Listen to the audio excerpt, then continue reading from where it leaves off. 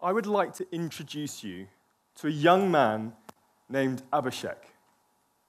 I first met Abhishek 4 years ago, when he was just 14 years old. He was living with his family right here in Pune, one of India's biggest cities. I'd like you to take a good look at Abhishek and ask yourself if you recognize him. Do you see anything unusual about him?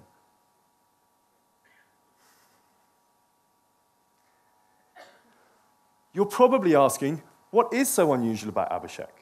Well, let me tell you. When I first met Abhishek, there was nothing unusual about him. But that's exactly why you need to know about him.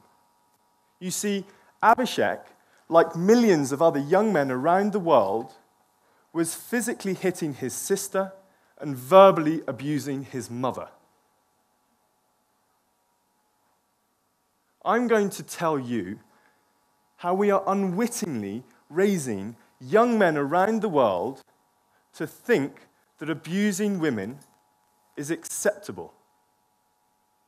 And I'm going to show you that if we give young men the opportunity to challenge violence in their community, they will. And when they do, other young men join them. Together, they change their own behavior towards women, and they challenge other men on their abusive behavior too.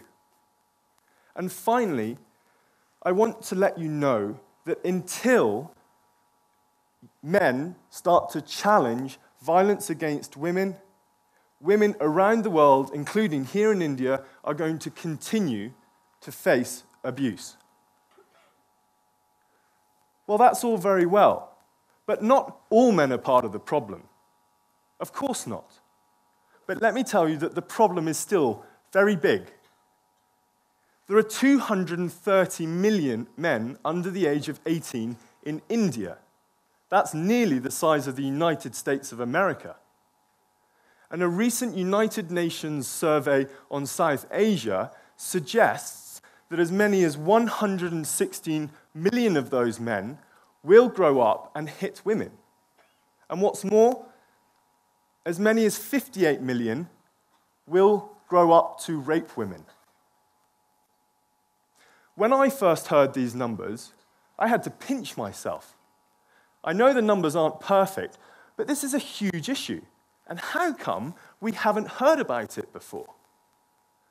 In order to understand the answer to that question, and to understand why Abhishek grew up to abuse women, we need to have a look at how we are raising young men in our communities.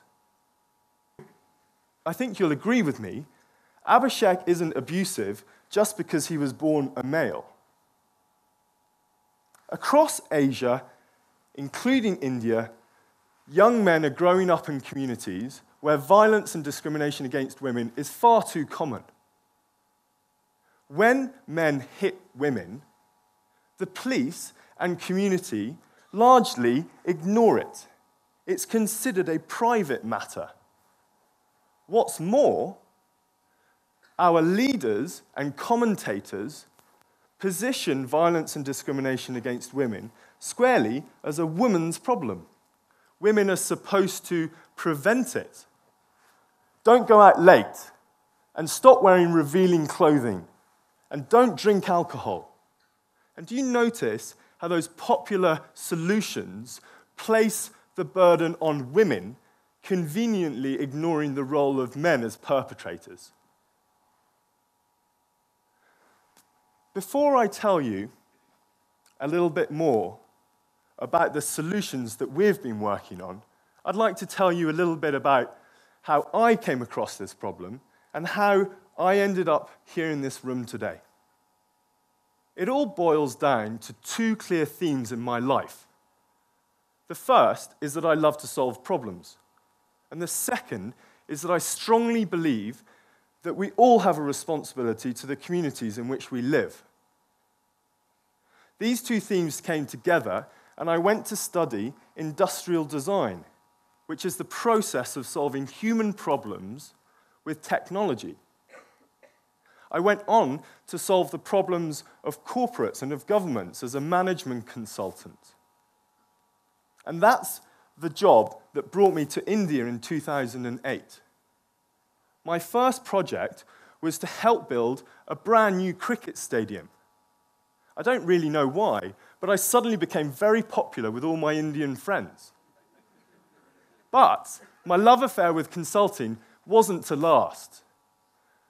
And very soon, I'd quit my job to pursue more meaningful work at a community level. I wanted to set up a series of community cinemas. I wanted to use the power of film to bring together large groups of people, and I wanted to provide them information that they could use to access better education, better jobs, and even better healthcare. Within a few months, we had started our first community cinema, and we invited the whole community to join us to celebrate. Only they didn't. The only people who turned up was a rabble of young men. I was at least expecting some women to turn up, and I was quite disappointed, to be honest. But I'd made a commitment to the community and to myself, and so I picked up the phone to people who would know, and I said, I've got a group of young men in front of me. What social issues should I be working with them on? The response was, well, Will, we don't work with young men, we work with women. Because the key social issues in India are defined by women being worse off than men. So we work with women to help them escape from this discrimination. Now, that will be a solution that you are all familiar with. And it's a very important one too. But it does beg another question, doesn't it? Who's discriminating against women? And it's when I asked that question in my community cinema in front of these men that the penny dropped. And I realized that many of the young men in front of me were going to grow up and they were going to become violent and discriminatory towards women. And the first thing that I felt was anger. I was so cross. How was it that these men's future had been predetermined already?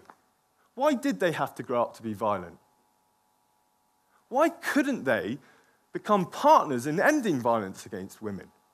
Why couldn't they become leaders to challenge violence in their own communities? Well, of course they could. Why not? And it's with that message that I went back to my friends in the social sector. I went to CSR leaders, business leaders, and I said, we should be working with young men to prevent violence. And I got the same response. Will, this sector is geared up to work with women, and unless you start working with women, we are going to be unable to help you. It was at this point, some of my friends and family suggested that I pick up the phone to my old boss and ask him nicely for my job back. But I wasn't quite ready to do it yet, because I just met this amazing woman, Rajuta Teradesai. Rajuta grew up in Pune, and on these very streets, she faced sexual harassment from men. Rajuta had a deep passion for community development. She understood the subtleties and nuances of Indian culture, and she spoke all of the local languages. But more importantly, she saw what I saw. She saw that it was going to be much better to try and prevent violence against women than to try and deal with the problem afterwards. And so together, Rajuta and I set up a new organization called Equal Community Foundation at the end of 2010. With this new, stronger partnership, and with this clearer vision of engaging men to end violence against women, we were able to gather some resources to start work. And within just a few months of nearly throwing the towel in and giving it all up, we were suddenly working with hundreds of men across Pune. And that's when I realized it was all worth it. With our new team, Rajuta and I went out to 20 communities across Pune. And we asked young men in each of them to help us end violence against women. And do you know what? In each one of those 20 communities, young men stood up and they said, I want to help. They said, what can I do? And we knew what we wanted them to do. We wanted them to change their own behavior towards women, and we wanted them to challenge other men's abusive behavior too. But how? Because at the end of the day, we were all doing this for the first time. The first step we took was to ask young men to come and talk about the issues that they faced on a regular basis. We invited them to weekly meetings where they could talk about the discrimination that they had faced and the violence and discrimination that they had perpetrated in confidence. It was as young men began to share their stories that other young men began to realize that they weren't alone facing these issues. And as they began to realize they weren't alone, they began to form stronger bonds with their peers. And they began to understand the role that they were playing in the problem. And they began to get clarity on what they could do as part of the solution. With this clarity came confidence. And it's this confidence that allowed us to step out into the community with 3 clear messages. Number 1, violence against women is a huge problem. Number 2, men's behavior towards women is at the root of that problem. And number 3, until men start to change their own behavior and challenge the behavior of others, women are going to continue to face abuse.